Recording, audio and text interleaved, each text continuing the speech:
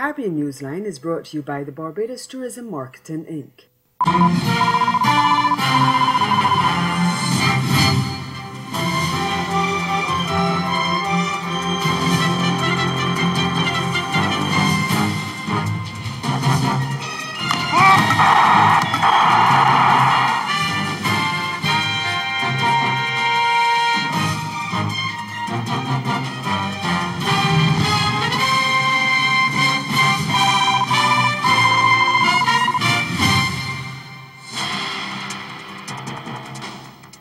Dominica mourns the death of 5 people after their car plunged over a precipice and into the sea. That's our top story in Caribbean Newsline for Monday, August 7. From the CMC News Center in Bridgetown, I'm Nicole Best. Good evening. 5 people were killed when a car plunged over a precipice and into the sea in the north of Dominica on Sunday. Police report that the incident took place along the road between the villages of Penville and Villacase. The names of those killed have not yet been released. The circumstances surrounding the accident are unknown. A secure group, that's a rescue group including police and villagers, was able to brave the rough seas and retrieve the bodies from the wrecked vehicle.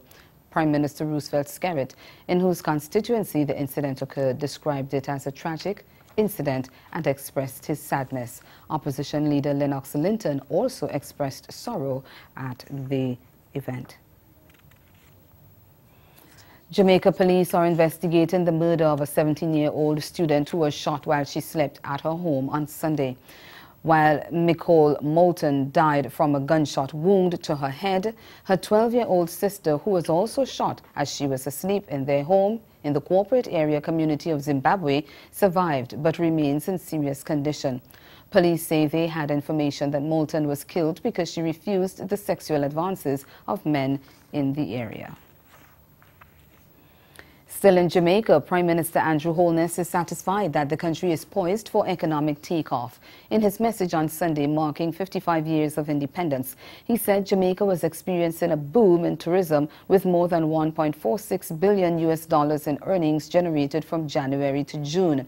He said special economic zone regulations are expected to be passed into law soon and should open up significant economic employment opportunities for Jamaicans, as well as opportunities for manufacturing, small business development and foreign exchange earnings. Holness added that there was continuous improvement in the growth of the business process outsourcing sector and urged citizens to celebrate the macroeconomic stability and record low inflation rates that have been achieved. We knew the debt trap and double-digit inflation were whittling away our independence, making us more vulnerable to external pressures. Fellow Jamaicans, you have shown the discipline necessary to undertake the reform measures. We have achieved record low inflation rates and have significantly cut our debt to GDP ratio. We now boast a budget surplus after many years of chronic deficits. Jamaica achieved a primary balance surplus of $135.9 billion in the 2016-2017 fiscal year, 7.7% or $12.9 billion above the minimum 7% target. Our independence is being strengthened. We have demonstrated as a people that we are quite able to manage our own affairs and to show economic discipline without social unrest. We now head over to the Cayman Islands, where the attorney for former Premier Makiva Bush says the misdemeanor battery charge against the parliamentarian will be dropped. We get more in this Cayman 27 news report. Keith Seltzer says the Florida State Attorney's Office is expected to file the relevant paperwork today or Monday. On July 17th, Mr. Bush was charged with simple battery after a casino employee at the Seminole Casino Coconut Creek alleged he touched her buttocks. He was taken into custody and released the next day on $1,000 cash bond. That's his mugshot right there. His attorney that same day entered a plea of not guilty on his behalf at the Broward County Court. Now, later that week, opposition leader Ezra Miller and his fellow members called for Mr. Bush to step down as Speaker of the House. Mr. Bush said he would not do so, saying that he would be exonerated. Today, he offered more comment. He said the last few weeks have been very difficult for both me and my family, and the support we have received has helped us get through these difficult times. The sedition charge against the head of the Trinidad and Tobago Police Service Social and Welfare Association, Inspector Michael Seals, has been thrown out of court. Seals had been charged with making a seditious statement when he appeared on a television program on June 24, 2015. He had claimed on the program that there was an alleged plot by the ruling People's Partnership government, headed by Kamla Persad-Bissessar, to frustrate the Trinidad and Tobago Police Service to react in such a way that there would be need for a state of emergency, thereby stalling the September 7 general election of that year. Speaking to reporters following the decision by the court to discontinue the matter, Seals said he was extremely happy and wanted to give thanks to God. I want to say that I'm exceedingly happy. I want to give thanks to God. I want to also thank all the persons who would have prayed for me. I know a lot of strangers who would have walked up the street. I don't even know their name. I can't even place the face. So they are faceless and they are nameless. I want to thank them because they expressed the concern that they are in fact going to pray for me. So I want to thank them. I want to also express that I hold no malice in my heart towards the persons who would have brought the charges and what the persons who played a part in bringing the charges. I have already forgiven them from the inception. So I would want them to not feel in any way that that I hold a grudge against them. So that's the approach that I'm taking. I just want to be Michael Seals. I want to say that I'm exceedingly happy. I want to give thanks to God. But he did not hesitate to call on the commissioner to return him to active duty. But what I would want to put the commissioner on notice immediately is that he needs to reinstate me immediately, and more importantly, to pay my outstanding sums of money. My family would have suffered over the last 2 years, so it's time for him to make that right. That's the position that I'm taking, and I will spare no effort in trying to have that resolved as quickly as possible. Still in Trinidad and Tobago, Prime Minister Dr. Keith Rowley is calling on trade union leaders to return to tripartite talks. The appeal came after Labour leaders publicly criticised the Prime Minister and his handling of the economy. But Rowley says the government is doing its best. CNC3's Ria Rambali has more. As it took to the streets on August 4th, each Labour leader slammed the current PNM government and its leader, Prime Minister Dr. Keith Rowley, over job losses and his handling of the economy. But the union's cry did not fall on deaf ears. One day later, the PM would respond to the Labour movement, saying the government has not turned a blind eye to the stresses and strains exerted on the population. Explaining that job and salary cuts are a result of reduced revenues, Dr. Rowley says until the situation is reversed, the government is required to act responsibly and do more with less. Stating that the government acknowledges and respects the Labour movement, Dr. Rowley recalls that early on in his administration, steps were taken to establish a collaborative platform of discussion between government, Labour and the business sector. The tripartite approach, he says, is a civil one to provide the most meaningful forum to address challenges brought on by the current economic crisis. The government, he says, is hopeful that workers' representatives would acknowledge the reality and return to the tripartite approach rather than, quote, rely on threats, bombast, finger-pointing and insults, end quote, since, he says, they do little to improve the economic situation. Prime Minister Rowley launched the National Tripartite Advisory Council in March of 2016 to work on labour issues and advise on a way forward. However, Labour parties pulled out 1 year later. A surge of asylum-seeking Haitians fleeing the United States amid increasing deportation fears is overwhelming Canadian immigration agencies, and it has forced the opening of the massive Olympic Stadium in Montreal to temporarily house some of the refugees. PRIDA, a government-funded immigrant support program in Quebec, said it received 1,200 new requests from refugees in July, almost 4 times the normal monthly total. PRIDA leader Francine Dupree said she has never seen this kind of volume or intensity. Dupree said most of the new arrivals are Haitians who fear their temporary resident status in the U.S. will be revoked. The surge in Haitian asylum seekers coincides with the Trump administration's decision in May to grant Haitians only a 6-month extension of temporary protection status when it expired on July 22nd. A coalition of immigrant support organizations launched a national campaign in Miami on Monday to call for the temporary immigration protection of the Haitian and Central American community to be maintained. Many Haitians came to the U.S. in the aftermath of the country's massive 2010 earthquake that killed more than 200,000 people. And coming up in Caribbean Newsline, Carnival celebrations winding down in 2 Caribbean islands. Stay with us. There's more news after the break. Join the Caribbean Broadcasting Union and its regional and international partners at the CBU Annual General Assembly, August 21st through 24th at the British Colonial Hilton Hotel in Nassau, the Bahamas, under the theme Digital Developments in Caribbean Media. Prime Minister of the Commonwealth of the Bahamas, Dr. the Honorable Hubert Alexander Minnis, will welcome delegates during the opening ceremony. Guyana's Minister of Public Telecommunications, the Honorable Kathy Hughes, will offer a keynote address on digital developments in the region.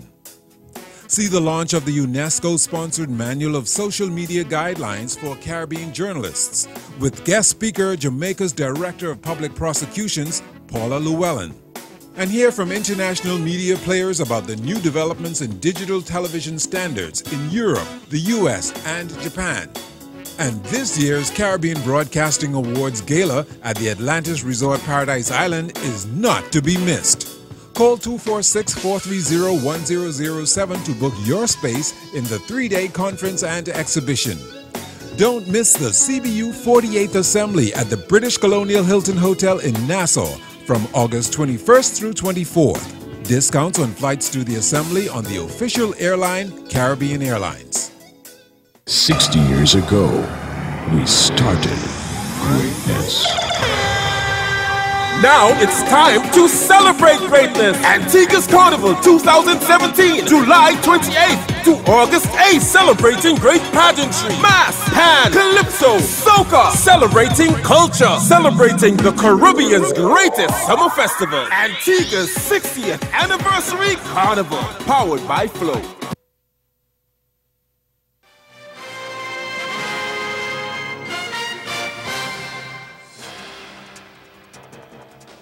It's Kadooman Day in Barbados, the last lap of the Crop Over Festival. Costumed bands crossed the stage at the National Stadium earlier in the day before making their way down Spring Garden Highway to end in a kaleidoscope of color. A number of international celebrities were among the revelers, and there was also a band from Guadeloupe. But on Saturday night, Ian Webster's stage name, iWeb, won the coveted Pico de Crop Calypso title. Carib Update caught up with the new monarch and sent us this report. Ian Webster is the 2017. And that was how it was announced after 11 Calypsonians, including last year's winner Aziza, performed in front of a packed audience at Kensington.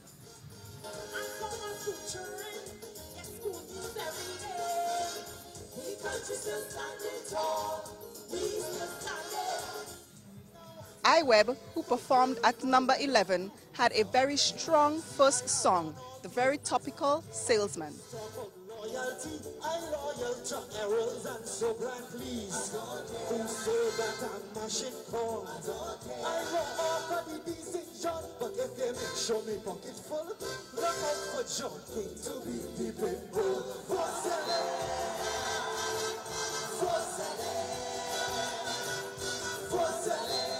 He spoke to us about the process of getting the song together.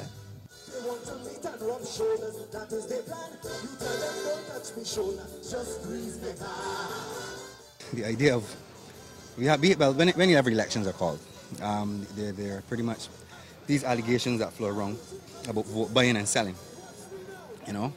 And, generally listening to the pulse of the people and people on the ground, people were saying them looking to sell their vote, somebody go up, nobody get paper. iWeb's second song was Pray for the Souls.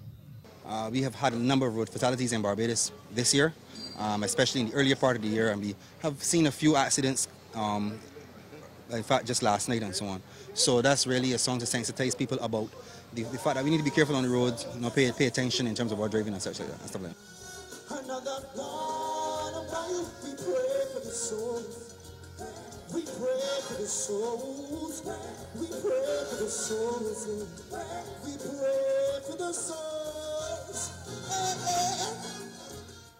Now, Edwin Yearwood placed second with the songs Beggars and Taxi.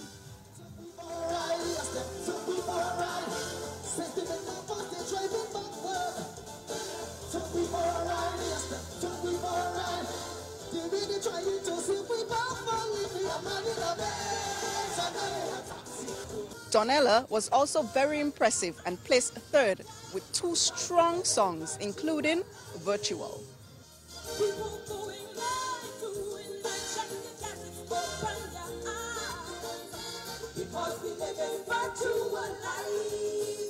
Her second song was Make a Change.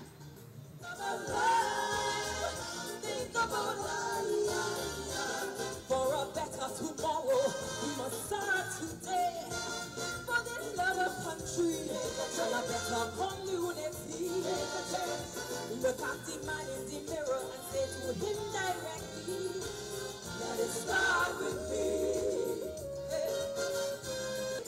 We must stand on it back. Our values out of what? Coming in fourth was Crystal, and fifth was Colin Spencer. But the night belonged to IWEB, who took away a brand new car valued at $125,000 Barbados dollars, among other prizes. Continues in Antigua and Barbuda, which is winding up the first day of 2 days of Carnival. Early Monday morning, King Zachary dethroned his daughter, Queen Thalia, to become the 2017 Calypso monarch. Zachary, who is no stranger to winning the competition, said this latest victory is for the entire family. His rendition of Descendants of Uncle Tom and Carnival Anniversary 60 were well received by the crowd and stole the hearts of the judges. Second position went to Stumpy with Gaston Computer and Like in the Time of Jesus. Queen singing Althea took the third spot with Caribbean Wake Up Call and Turn on the Light. The carnival celebrations in Antigua will wrap up on Tuesday with the Parade of the Bands. And ahead in Newsline Sport, 2 of Jamaica's top track stars react to their shocking losses at the IAAF Championships. Do stay with us. Sport is next.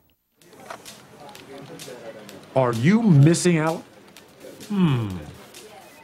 It's the summer of 60. Up to 60% off accommodations, travel, tours, and special deals. Plus, the music, the party, the vibes, the celebration of the 60th Carnival. It's the summer of 60. Yeah! Love Antigua and Barbuda. Antigua and Barbuda. The beach is just the beginning. Take advantage of these special deals. Go to visit AntiguaBarbuda.com for more info. Do you want a real Barbadian experience with peace and tranquility? A home away from home feeling? Come and stay at Best E Villas. We offer 2 amazing locations to choose from, Prospect St. James or Christchurch. Plan a staycation for your anniversary, birthdays, summer or winter breaks, or any special event. Best E Villas is located in close proximity to our lovely beaches. Call us now at 246-425-9751 or visit us at bestevillas.com and make your booking for the best in villas.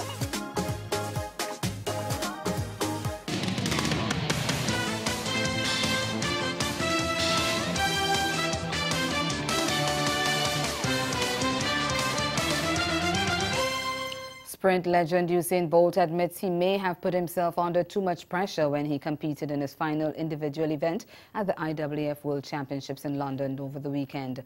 In what was a big shocker for Jamaicans and fans worldwide on Saturday, Bolt had to settle for his first ever bronze in the 100 meters, crossing the finish line in 9.95 seconds behind 21-year-old American Christian Coleman, who finished in 9.94 seconds to take silver, and Justin Gatlin, who beat Bolt for the first time, winning gold in 9.92 seconds. Bolt was understandably disappointed at losing his last individual race. A little bit disappointed, but it is what it is. I came out here and I did my best as always. I tried my best, so what can I say? I think I put a little bit of pressure on myself because I knew if I didn't get my start and get into the race early, I'll be in trouble. And I think I might have played that through my head a little bit too much. And when I got out, I was like, oh, I have to work. And I just tried my best to get back in the race as quickly as possible, but at the end, it wasn't enough. And despite not going out in a blaze of glory, Bolt said it was hard to be sad given the energy the crowd had given him. And he says his legacy remains intact. I've proven to the world that I'm one of the greatest athletes, and I don't think tonight has changed anything. You know what I mean? I've always done my best, and I've always tried to uplift the sport in my best ways. Bolt still has a chance to win another gold to add to his collection as he will compete in the men's 4x100-meter relay on Saturday. And the other shock for Jamaica was that of Elaine Thompson, who finished 5th in the women's 100-meter final.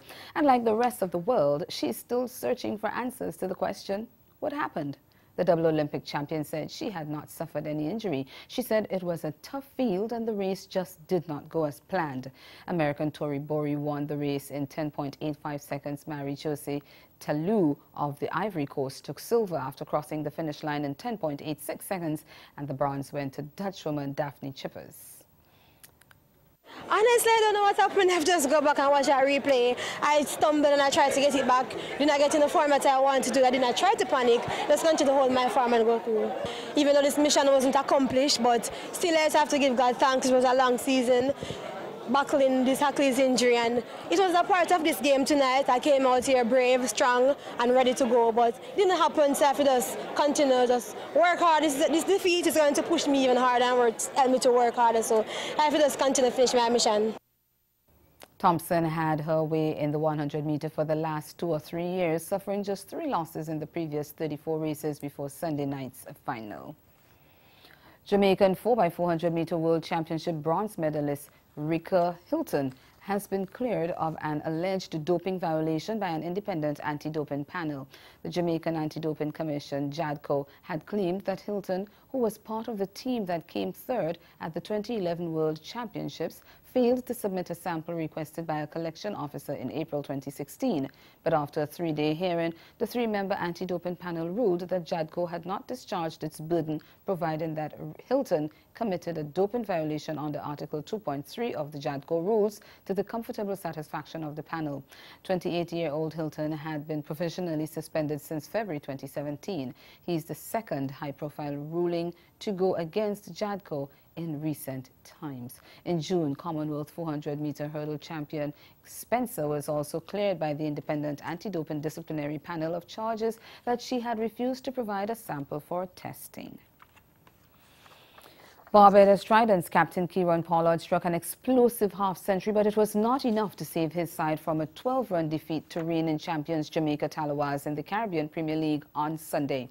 Chasing 155 for victory in the second game of a doubleheader at the Central Broward County Regional Park, Tridents were dismissed for 142 of their 20 overs, with Pollard smashing 62 of 33 deliveries. Opener Dwayne Smith gathered a slow 20 of 33 balls, but he was the only other batsman to pass 20 as the Trident's innings collapsed around Pollard. Pakistan seamer Mohammad Sami was the best bowler with 4 for 12. Tallawahs had earlier raised 154 for 3 of 20 overs, with Andre McCarthy top scoring with 60. Bangladeshi left-hander hammering an unbeaten 44 and opener Lyndall Simmons stroking a patient 30.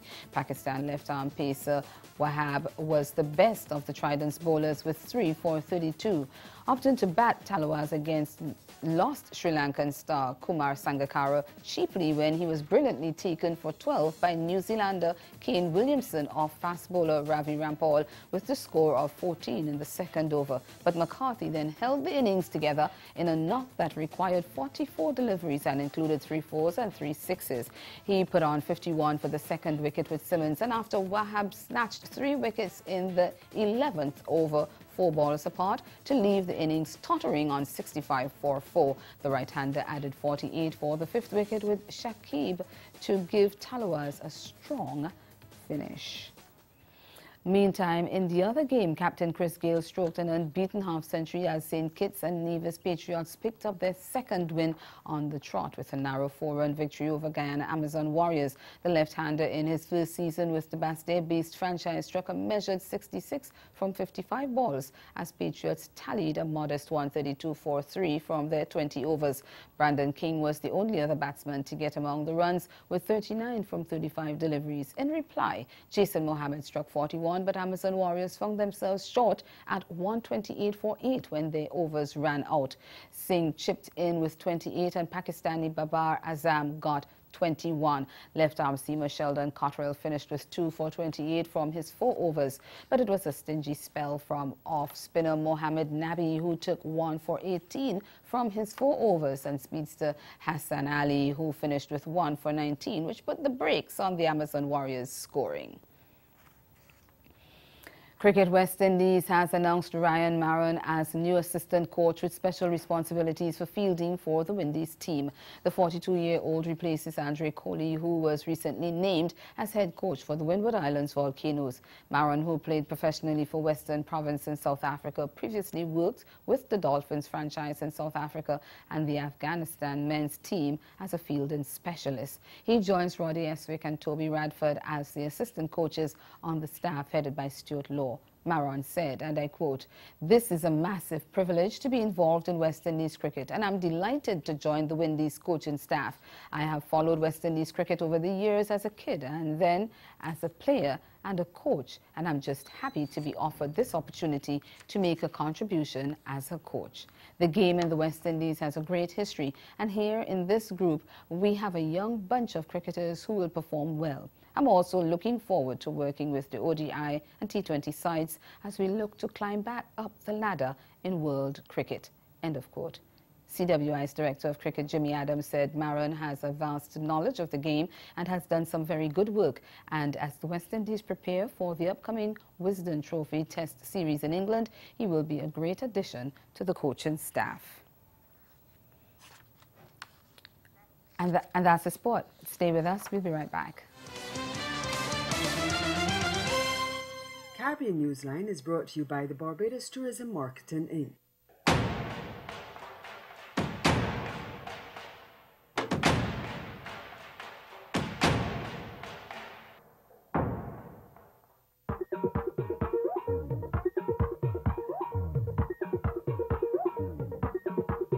Ready. It's another episode when we out on the road. This is what we love to celebrate, to celebrate. This is not Hollywood. No, we don't come out the road. Drink, drink, drink. King Baba and Nikita. Every fact that I go, you keep on calling me wrong name.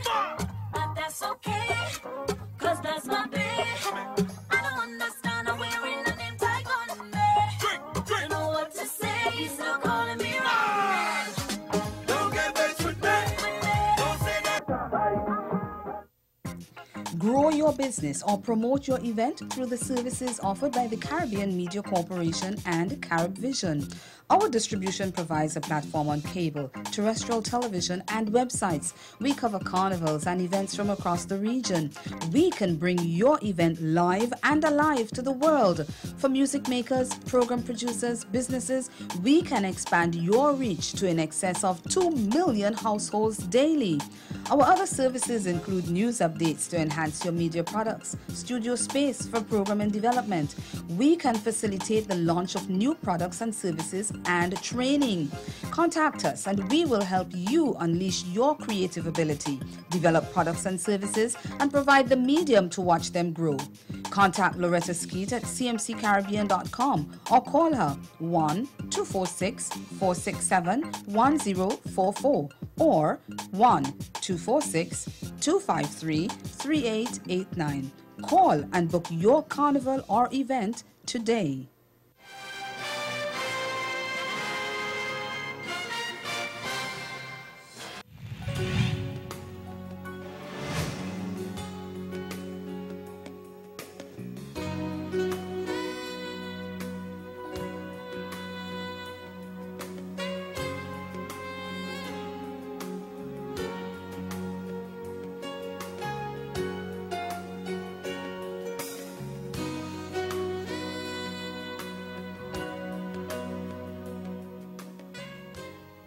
Again, the major developments of this day. Dominica mourns the death of 5 people whose car plunged over a precipice and into the sea on Sunday. And in sport, Usain Bolt and Elaine Thompson disappointed, but still in high spirits following their shocking IAAF championship losses. That's Caribbean Newsline. For news and sport around the clock, log on to cornernews.com. We'll be back here again tomorrow. But from all of us at CMC News, thank you for watching and do have yourselves a good night.